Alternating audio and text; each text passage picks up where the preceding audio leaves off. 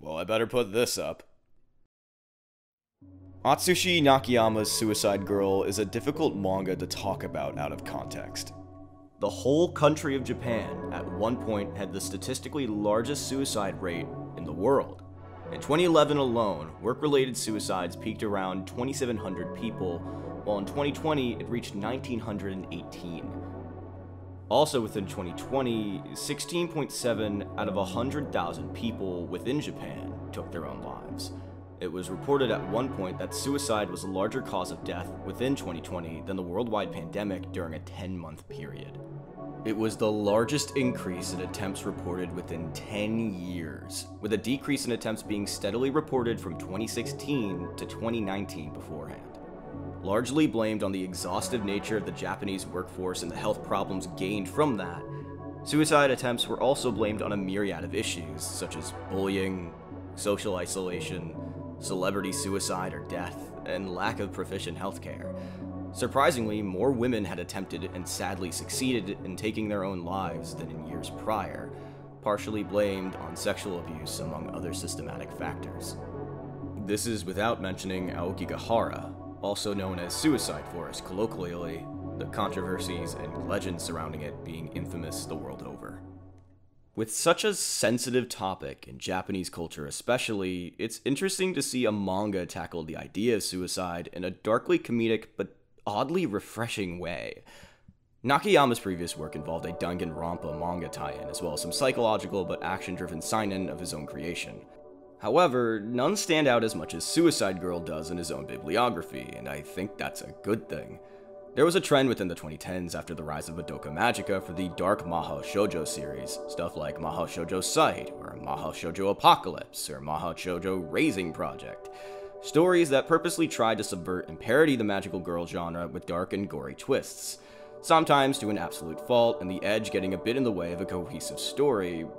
However, that's not to say that these stories are bad, they're just reflective of the time period they were made in, one built upon subversion and almost perversion of the Mahou Shoujo subgenre of manga and anime, where the topic of this essay could easily fall into. Suicide Girl almost falls into that category, but it manages to stand out amongst its peers in a key, positive way. Our main character is Kirara Aokigahara, a bright-eyed, energetic high school freshman who decides to, shock of all shocks, kill herself. She does so at the Suicide Cafe, a place where a group suicide is planned among strangers and handled by the cafe's manager. Instead of everyone dying, however, the others besides Kirari are seemingly cured of their urges and self-doubts, while Kirari is left saying, what gives? In truth, she's been deemed capable to fight the demons that cause suicidal urges and drive the suicide crisis within Japan head-on, called phobias. This forces her to acknowledge her own fear of death, despite her motivation to kill herself in the first place, and confront these demons to save the lives of others, preventing their deaths from ever happening.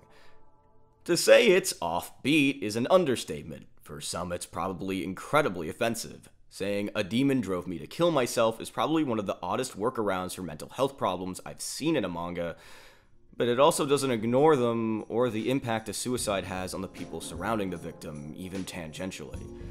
It handles it with respect to the subject matter, but also a morbid sense of humor and, again, oddly life-affirming in that way. After the first mission Kirari has, and her desire to help people lit within her, she's told that she can only help others on one condition, that being finding the joy of life. Kirari cannot fight phobias, or more symbolically, her own suicidal urges without enjoying the bright side of life, the silver linings despite the desperate situations she may find herself in. Her joy initially is saving people, or at least helping them through their dark times, while trying to reaffirm her own worth despite the loss she's faced on her own. Over time, it evolves into just being a beacon of hope, someone people can look to and be reassured of their own worth and well-being. And I think, despite how cheesy and fairly main character-ish that concept is, it's kind of life-affirming for someone with mental health problems. Look, I'm gonna be real with you here. The moral is staying alive, trying to push through the darkness that's within your head and around you to keep going, to stay positive despite it all, to know the weight of what a suicide attempt actually means. It's a positive story despite the edgy humor that may arise, and the idea of a suicide-themed magical girl actually having some weight other than pure shock value. She's met with more obstacles: a fellow suicide girl who wants to die young to preserve what dignity she really has, childhood friends quarreling and misunderstanding each other, even her own self-doubts about her motivations, and further affirmations about living. But despite it all, Kirari makes it work. She chooses to keep living, not just for the sake of the people around her, but for herself. Let's admire the craftsmanship on display as well. Nakayama's style is overly cutesy but incredibly well detailed and shaded. The use of drop shadow and deep blacks really contrasts with the sparkling and almost doll-like appearances of some of the female characters and scenes. Speed lines and sharp edges litter the page while contrasted with soft and bouncy lighthearted moments. It's really a masterfully drawn work, and it draws your eye from panel to panel from sheer curiosity alone. Backgrounds too are well drawn, whether it be cityscapes or the main cafe of the story or even a nightmarish forest. Nakayama's twisted line art and excellent inking paints a tapestry of disturbing mahou shoujo antics that can only really be found here.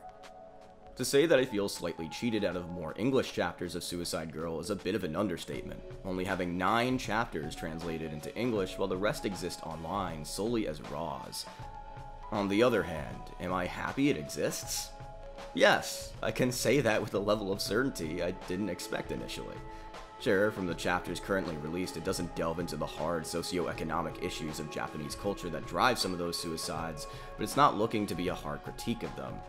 Its goal is much more straightforward and personal, something most people can read and take away some core message from.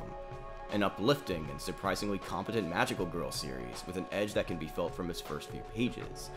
Suicide Girl is a short little treat I'd recommend to anyone looking for a pleasant surprise, and even more than that, someone looking for some form of reassurance. You are not alone. No matter what you're thinking right now, no matter how you think about yourself, you are loved and cared for by someone who truly wants you on this earth. And you deserve to love yourself too. Trust me. Thank you for watching.